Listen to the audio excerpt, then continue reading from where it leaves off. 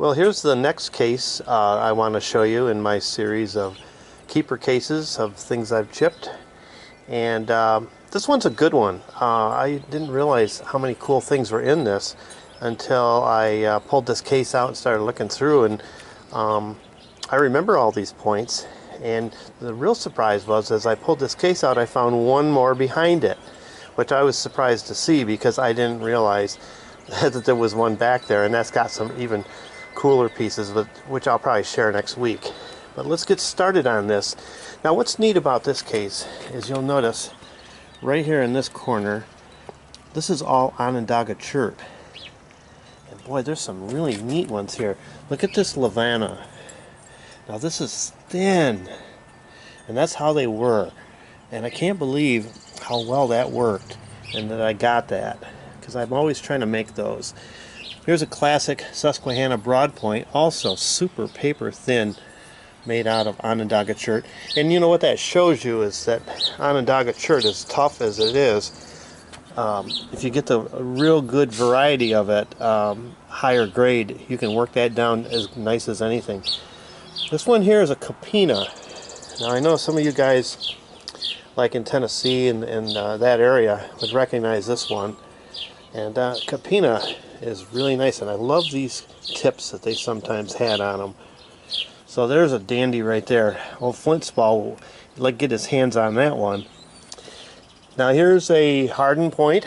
I don't know if they ever made hardened points out of Onondaga, but I know I did a few of these. And that came out pretty doggone good. It even got a little kind of a quartzy area in the middle of it. And again, this is just as thin as can be. And I think I was a better napper than I am now. I think I've kind of lost some of my ability. Just you get older and things just don't seem to work the same. I don't need to tell all of you that. Here's a Burlington. I'm not sure, like an Eden style maybe. I made this one in 2013, I believe, on that one. So this is 10 years ago. This case pretty much represents my work about 10 years ago.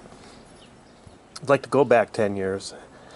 Here's a real nice piece of like the Flint River Jaspery type material. Once again, a harden, and that ended up in here. Look at this big agate basin style point.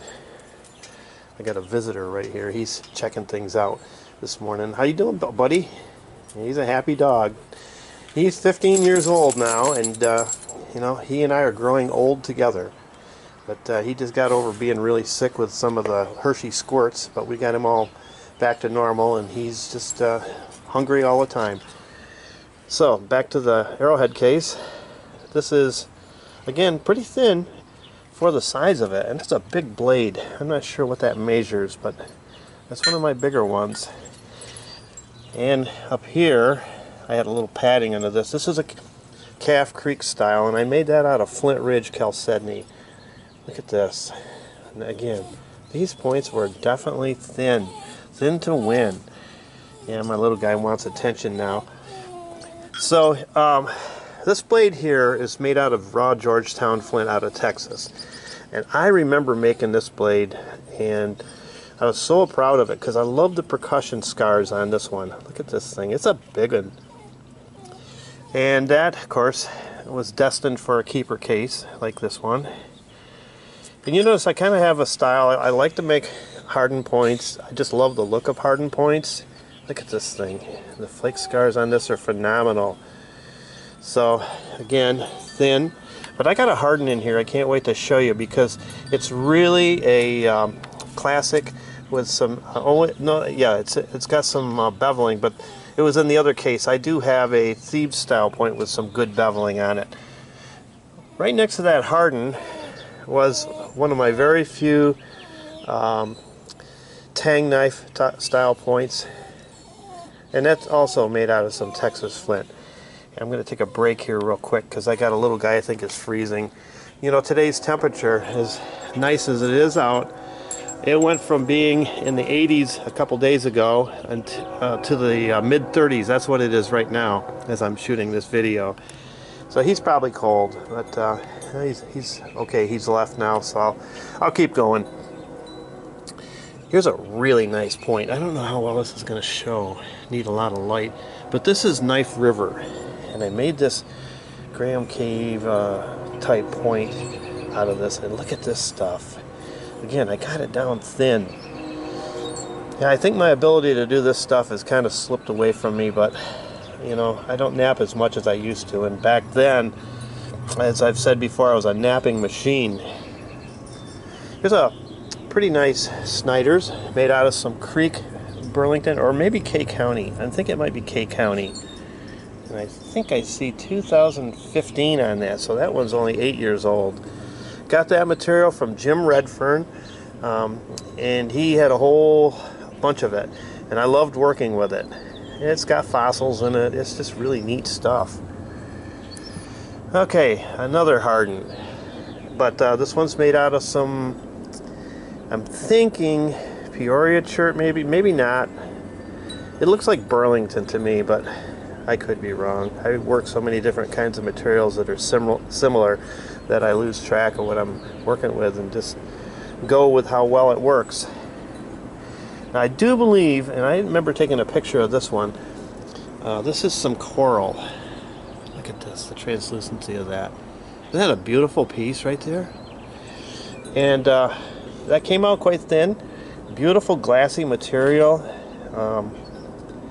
Some of that coral I believe that I got from maybe Roy Miller or one of those guys.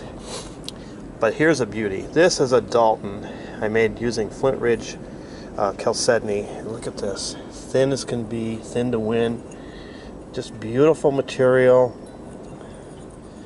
Absolutely love this Dalton, and I can see why it found a home here in the keeper case.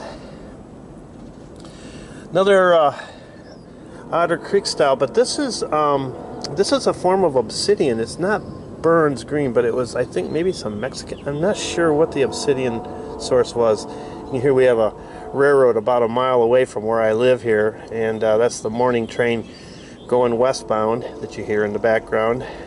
It's heading towards Buffalo. Came out of Binghamton. Look at this. Isn't this neat? But that was another big point. I used to make a lot of big stuff. I guess that was kind of one of my goals, was to be bigger is better, but sometimes smaller is pretty cool too. Another great looking Snyder's point. Look at that. And thin. And that's definitely Keokuk. Look at all those red blotches and veins and stuff in there. I just absolutely love this point. Here's a one of the very few Afton points I've ever made, and some of you guys in Missouri and around that area will recognize an Afton, because I know that these are found in that area. I'm trying to think what the date is. That might be 2013 on that one, but that one came out real good. And this is a big Thieves style. Now notice these bevels. You know, that's what they were like.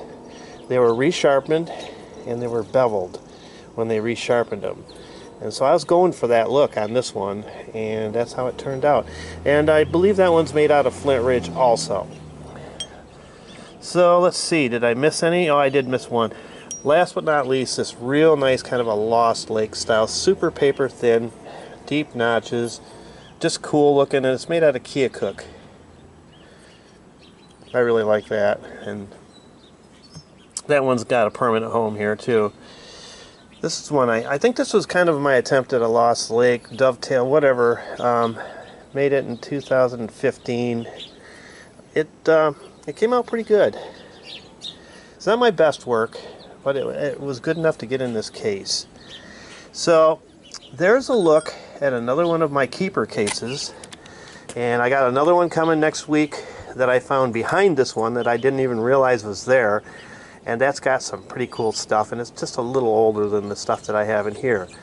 So once again, I want to thank you for watching and hanging with me all this time. I'm really enjoying doing this series. It's kind of helping me remember some of the things that I did in the past.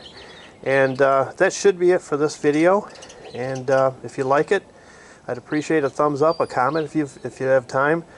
And if you're not subbed, please consider giving me a sub. I'm trying to build my numbers up a little bit higher, but you know, that's not all that important. It's just important that you're watching. So we'll catch you on the next one. Everybody be safe and well. Take care.